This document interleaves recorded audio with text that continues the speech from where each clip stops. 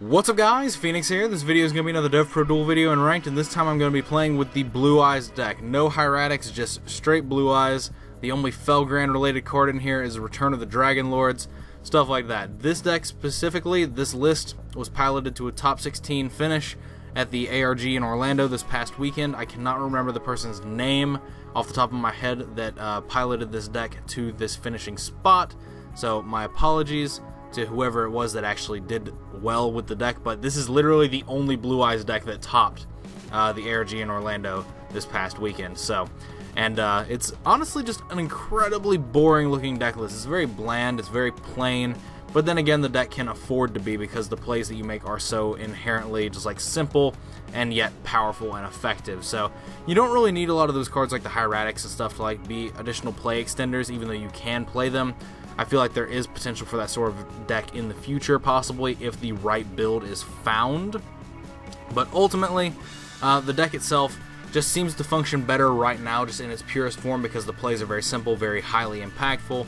Everything you do is of resource management, like, based, and, like, just impact-based. Like, everything is just incredibly suited towards just being very, very pinpointingly aggressive, and very good at doing so. So, there is that, but ultimately, I don't know what else I can really say about this deck other than just like your bog standard Blue Eyes deck. Like, it's literally the most simple and plain list I've ever seen for this for the Blue Eyes deck. Like, it doesn't even play like things like Felgrand for the spicy tech. It doesn't play Arcbrave or Goliath.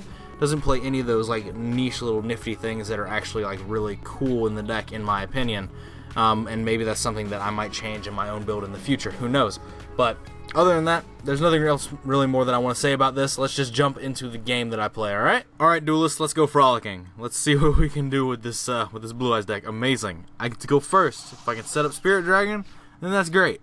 Alright, we can potentially do something like that. We can utilize this to send a Dragon Spirit of White, and then send the Whitestone of Legend, and then that will add Blue Eyes, which I can then trade in a way, which can potentially draw me some cards that will actually work.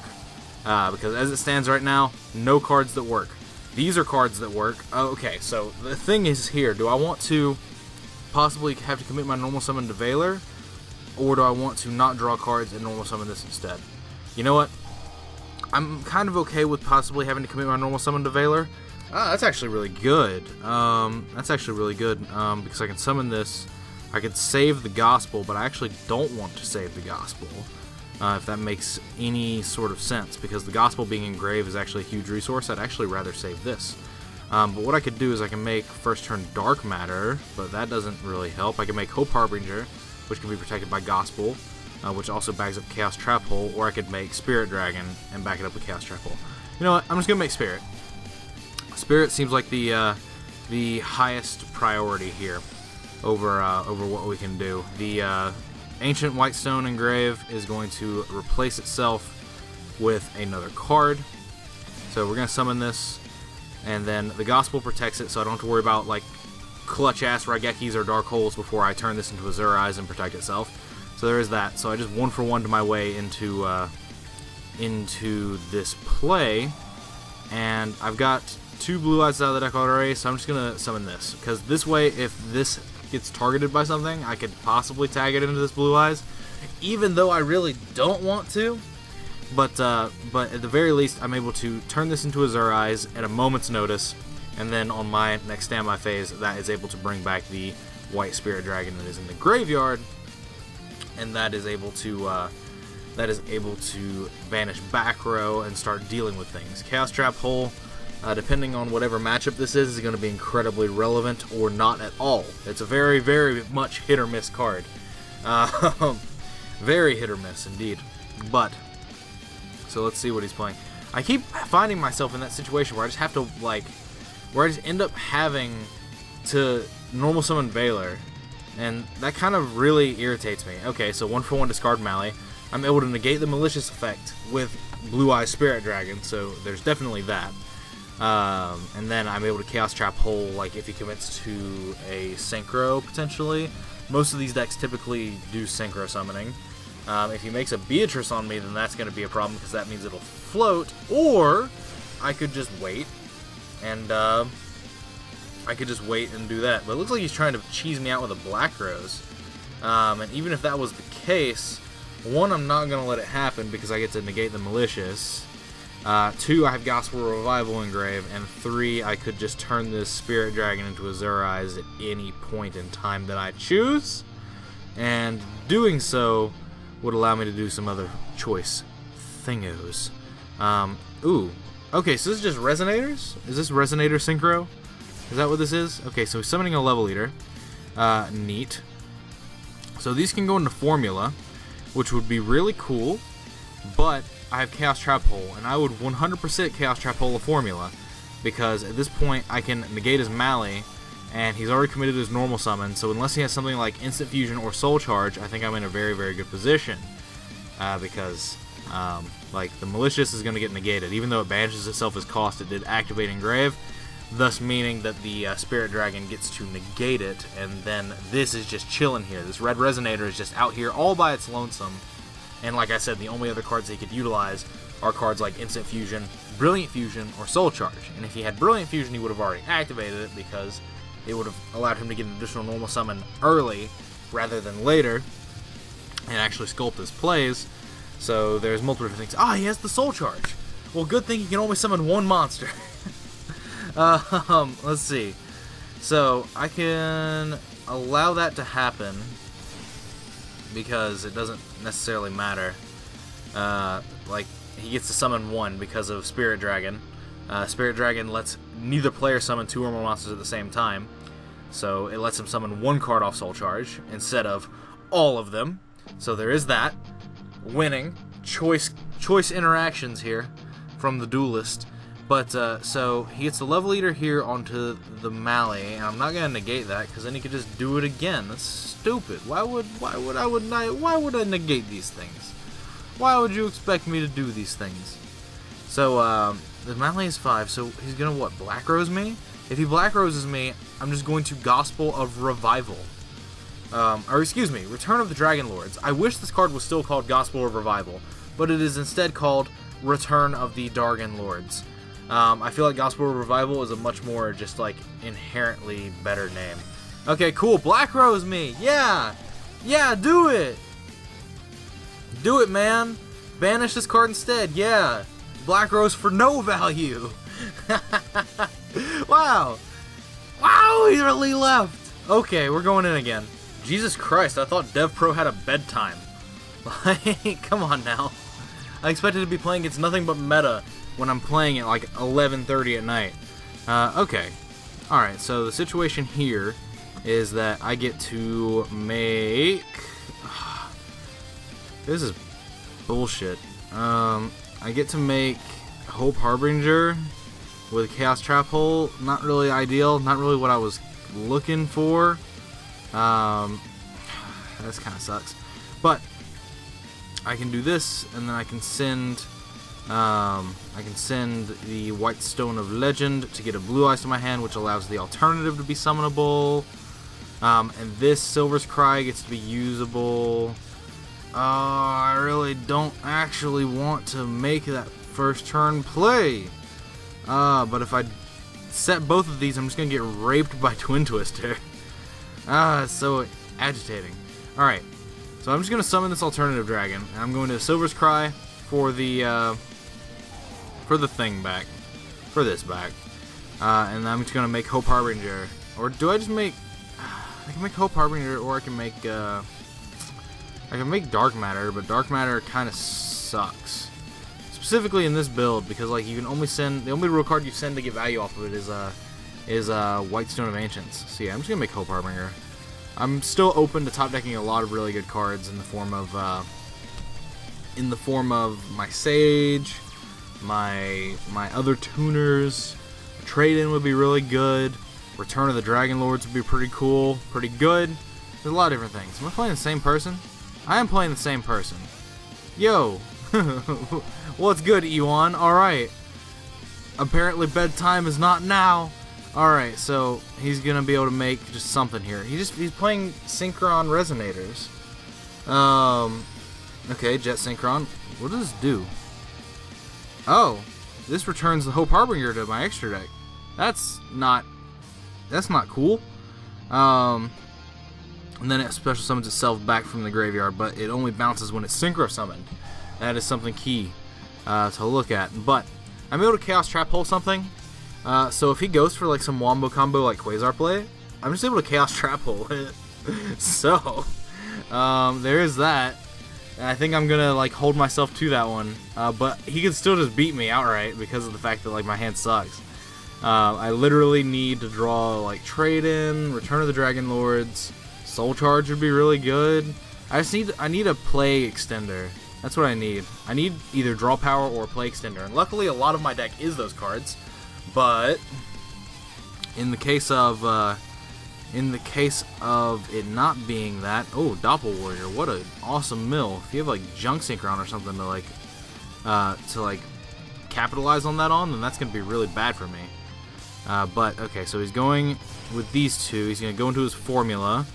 Do I care about the formula happening? This is already used itself. I feel like I have to Chaos Trap Hole it because he's gonna get way too many cards if I let these things happen. I feel like I have to do something about that because this is still on the board. I feel like I have to. You know what? I'm not okay. I'm okay with that going through. That one's fine because he's not replacing a card, so I'm okay with that. So he can send Jet Synchron, and then he's going to discard a card, get the Jet Synchron back, and then he's going to make Formula, and in that area, depending on whether or not he raises or lowers this Excel Synchron, is going to really heavily influence on what I do, because if he lowers it, I think I 100% guaranteed Chaos Trap Hole the Formula, because in that instance, that's level 4, he can't do anything with it. But if he makes it level 6, then that makes it a little bit harder on me in the essence of... Okay, so we reduce it to 4. Okay, so I think I'm guaranteed going to Chaos Trap Hole the Formula if it comes down to a formula being summoned, because that takes a card out of his hand. That takes a card out of his hand. It takes the level leader off the board. But now he has Mally. That complicates it, because now he can just banish Mally. He can banish his Mally, he can summon the Mally, he can lower it to 5, and then he'll be able to make Level Leader come out again. I don't know, this is hard. This is not something that I want to deal with right now. This is a lot of really complex play lines that I have to try and think of before he thinks of them. And I don't even know what the last 2 cards in his hand are, and he still hasn't normal summoned. So this is so hard for me. This is so hard for me to think. Okay, so let's see here. If he makes Formula, I kind of think I Chaos Trap Hole it, because at the point that he makes the Formula, he'll be drawing a card, he'll be doing some things. Let's see, do I want to let that go? Let's see, what's the worst that can happen? He can banish Mally, summon it, get another card, do all that. You know what? Fuck it. I'm just going to Chaos Trap Hole it here because this is a card that replaces a card. It took a lot of cards out of his hand to make that. So I'm kind of okay with that happening. I probably should have Chaos Trap Holed the Excel Synchron itself, but like he hadn't normal summoned yet, and like that was scaring the shit out of me. But in hindsight, it was probably better for me to Chaos Trap Hole the Excel Synchron, because in that case, he would have just had Level Leader left on the board. He would have had Level Leader left on the board. He would have had the Mally in hand plus whatever these 2 cards are. He wouldn't have had Jet Synchron access. So depending on what like the rest of his things are, awesome! Oh, he's not doing any different plays. This sucks though. I just drew another vanilla. I just drew the last Blue Eyes in my deck. Is that the last Blue Eyes in my deck? That's not the last Blue Eyes in my deck. Never mind. Okay, so the issue here now is that like I just lose. I just lose out of principle because this deck plays a lot of vanilla cards. Like this is a vanilla, this is a vanilla, this is a vanilla. This is literally a vanilla. Its card effect is this card is treated as a normal monster while in the hand or the graveyard. It's an effect monster that says it has no effect. Alright. So I'm pretty much just going to lose this one out of principle because I don't have anything in my grave that I can utilize. I don't have anything in grave I can utilize. I have nothing in my hand that I can utilize. So that's a problem. But, so this guy should have some cool plays. He's sending that. So he's going to make this thing go up by a few levels, I guess. I don't know. If I'm not dead, then I could potentially just have a lot of different plays. He can level E. Is he literally just going to make like a rank 6? Like a Beatrice? That's gonna be weird. Weird to say the least. Oh, Doppel warrior. Okay, this game is effectively over then. Like, show me the Doppel. Like, we're done here. Wait a second. I guess he just drew that? Because he could have used that last turn with the jet synchron. So I'm assuming he just drew the Doppel warrior. But, I could be wrong. I'm still curious as to why he didn't extend his play last turn when he had the Mali engraved, because he could have malicious, banished some of the other malicious, level 8 off the malicious, and then he could have utilized Excel Synchron to at least go into something. It wouldn't have been ideal, but it, could have been done. Okay, he's trishing me. I don't think that's really that optimal at all, particularly. But hey, man, whatever floats your boat, whatever gets your gander, whatever cooks your goose. The thing I need to figure out, what did he ban? Is he banishing Chaos Trap Hole? What is he? Oh, he banished the alternative dragon. I see. Yeah, just those. Okay, so he's gonna hit me for 30. What is this? 35? Yeah, this is 35. So he's gonna hit me for 35, which is gonna put me at 25, which means I'm still open to drawing Soul Charge. Or not. He's just doing this. Summon a Mali. Hit me for more. Come on, man. Do it. Alright. Okay. Some of that. So what are you gonna make? Drill Warrior? Is that... Oh, there's a few level 6s now. There's Drill Warrior. There's Junk Gardener. Oh, wow. What are you making now? Oh, Road Warrior. Okay. I forgot that he had the Doppel Warrior tokens there. I forget that those cards have levels. This is ridiculous.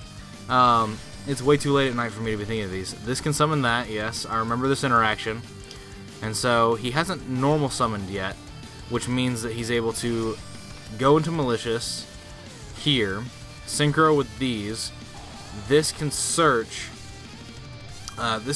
for a Junk Synchron, which he can then normal summon. So I am 100% dead here, without a shadow of a doubt. We are 100% dead. Bricking Central, and he gets to draw a card and search Junk Synchron. So like, yeah, he hasn't normal summoned yet, and that means that this is a game. Like, this is a game right here. If he had just put this in attack mode, this was game. But he's actually just going further. But anyway, yeah, I needed to draw a play extender in order to do something on my previous turn, and not just absolutely draw a card that literally cannot be played. And that's what I did. So, whatever.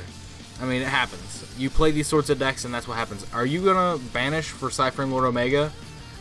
Well, I was about to say something really cheeky, and then realized that he, again, like I've already addressed, hasn't normal summoned yet. Because the Excel Synchron was already pre-establishing on the board, which gave him a lot of option for what he was able to do. So yeah, this is 100% game, and I'm not going to like waste any more time. I'm just going to hit the surrender button and go into the outro. So yeah, I'm gonna play with this deck some more. Simply because it is a very simple Blue Eyes deck. It's very simple. It's very, what I would consider to be probably standard. But it is 100% very, very simple. It's the person that played this deck at the ARG, his deck list name was Boring Blue Eyes. It literally wrote it on the deck list. And it is honestly one of the most boring deck lists I have ever seen, as I've already addressed.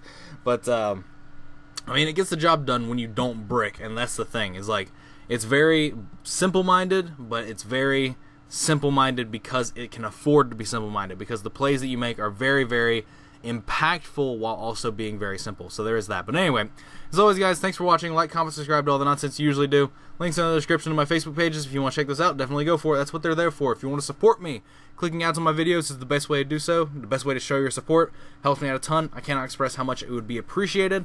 If you have an ad block enabled, if you could take a few seconds out of your day to disable the ad block, refresh the video, click an ad or two, and then put the ad block back on when you're done, it helps me out a literal ton. I cannot express how much it helps me out, and you would have my eternal gratitude. It takes seconds out of your day, takes no money out of your pocket, and it just helps me out so very much.